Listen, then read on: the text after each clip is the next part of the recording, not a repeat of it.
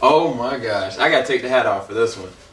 So, The Dig Dug, episode 5, Stranger Things season 2, might be the most emotional, story-driven episode yet.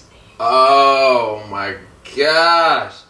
I didn't know, first off, Hop getting in the situation he was in. I thought his tail was gone. I just can't believe that. Then, on top of the revelation with Will, and they needed Sean Astin to actually figure that out. That was amazing revelation. But then, you got Elle going and trying to find her mom. And like, you find out what happened. Dude, I emotionally, man. Dude, that just messed me all up, bro. Because the reality is, this woman's been suffering since. Like, they kept her in this perpetual amount of pain. She literally broke. The last thing she remembers is trying to get her daughter. And that's it.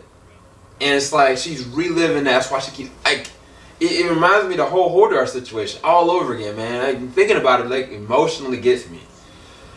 Then, everything that Will's dealing with, that joint is rough.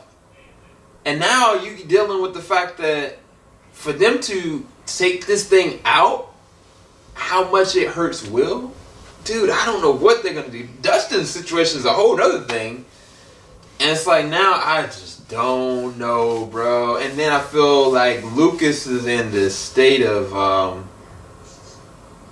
he's not safe. He's not safe because telling Max and her brother knowing, like, I just don't want to see nobody get killed, bro. Like, I am invested in these characters, dog. Anyway, this is a great episode. 10. This might be an 11 for me. This was the best episode so far because it emotionally got me. It wasn't just a great episode. It emotionally messed me up. I got to take a small break.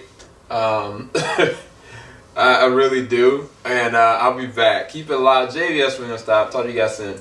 Peace.